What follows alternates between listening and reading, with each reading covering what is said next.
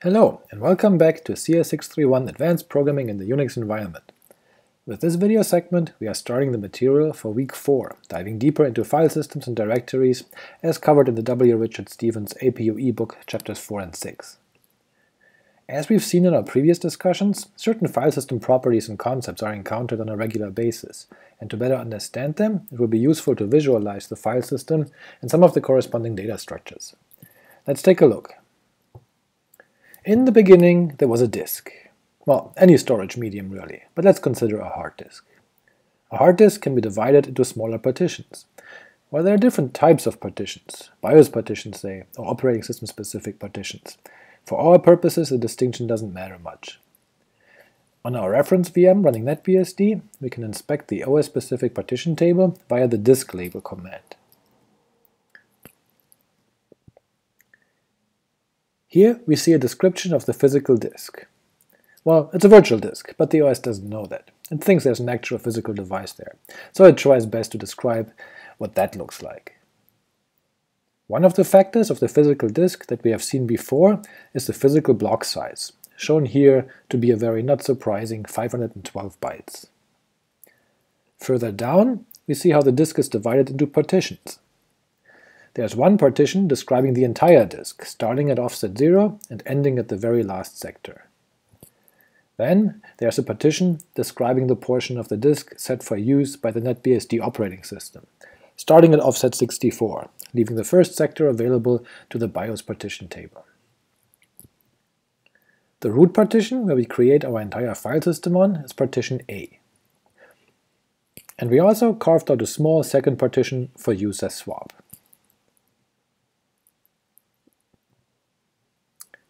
So once we've created our partition table, we can then create a file system on each partition. Or not, as in the case of our swap partition, where we use the raw disk as a place to stash memory when needed. The file system organizes the various cylinder groups and provides some addressing of the structures in each in a so-called superblock. Now each cylinder group in turn contains the actual data blocks, the parts where we store the actual bytes that make up our files, as well as a list of inodes and blocks set aside for the metadata associated with the inodes, the inode blocks. Since the entire structure of the file system is written in the superblock, it would be pretty disastrous if you lost this one block, so the file system replicates the superblock in cylinder groups, thereby allowing recovery of the file system from a corrupted superblock.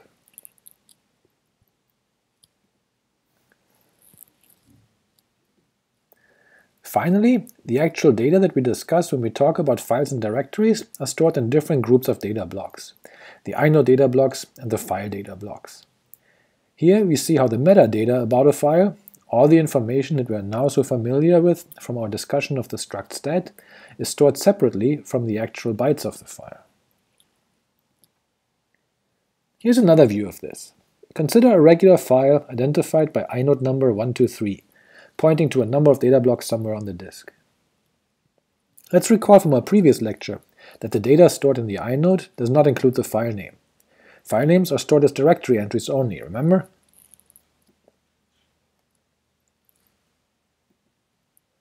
Such a directory entry mapping a file name to an inode is known as a hard link, and we can visualize it as shown here. Note that a hard link is not a different name for an existing file. The name of the file is itself the hard link. And so it's entirely possible to have multiple such links to a given inode. Such links may exist in the same directory, where they would then have to have a different file name, or in another directory elsewhere on this disk, as shown here. In this case, the name of the link in that second directory could be the same as the name of the link in the first directory. The path name to each would be different, however. Okay, so let's take a look at directories. Here we see two directories, one at inode 1267, the second one at inode 2549.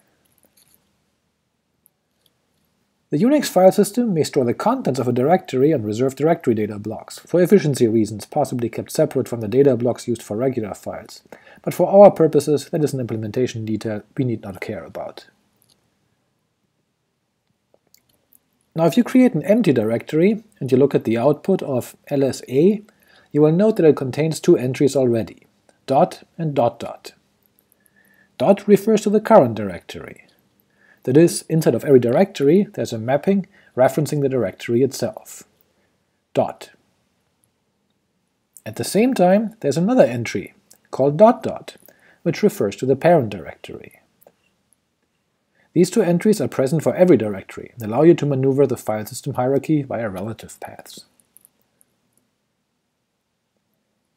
Now, any directory must also have another name, what we would usually call its real name. That name is the mapping found in a directory's parent directory, since every directory has to exist somewhere. This illustration here may help make this a little less confusing.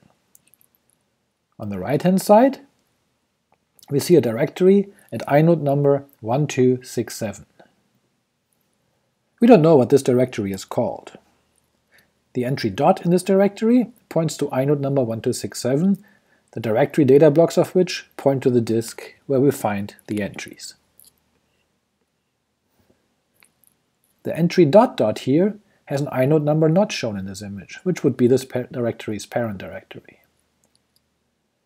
Now in this directory, at inode number 1267, has a third entry in addition to dot and dot dot, a file of type directory named testdir, pointing at inode number 2549.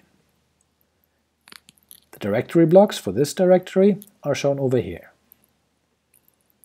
This directory, known as testdir in the directory with inode number 1267, has two entries, dot, inode number 2549, and dot dot, inode number 1267, which points to the parent directory at inode number 1267, which contains the testdir link. Seeing how these hard links are mappings between inodes and directory entries, and looking back at our illustration of the file system on the given partition, we understand that such hard links can only exist within the same file system. If this doesn't seem obvious, consider that you might have more than one partition in use. In that case, you'd have a second file system on the second partition.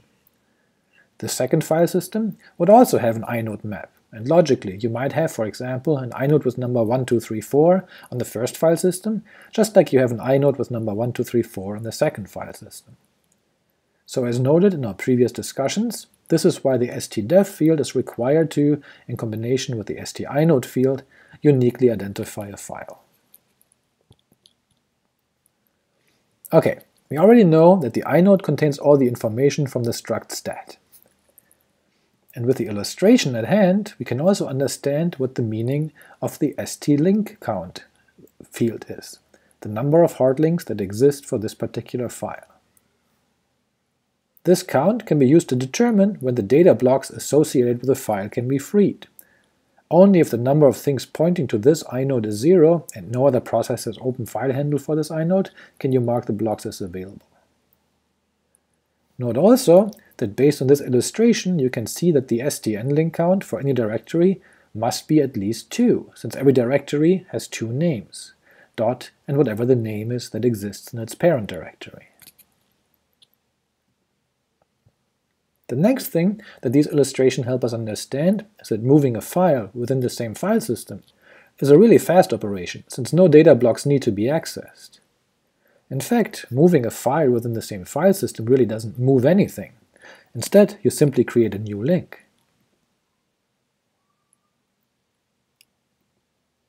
Temporarily yielding two simultaneous names for the same file.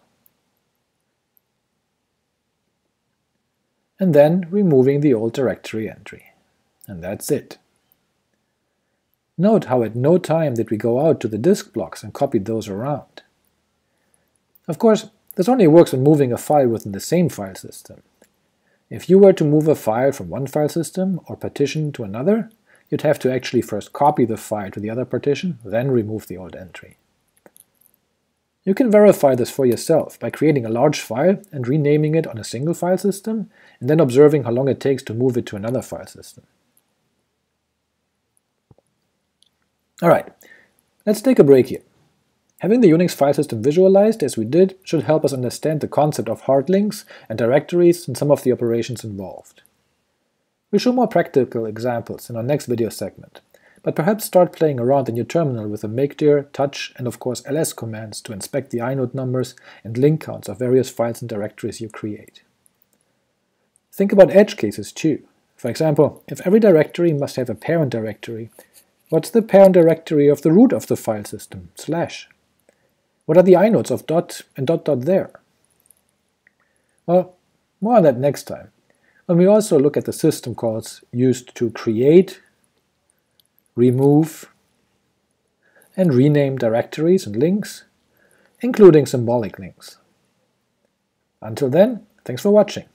Cheers!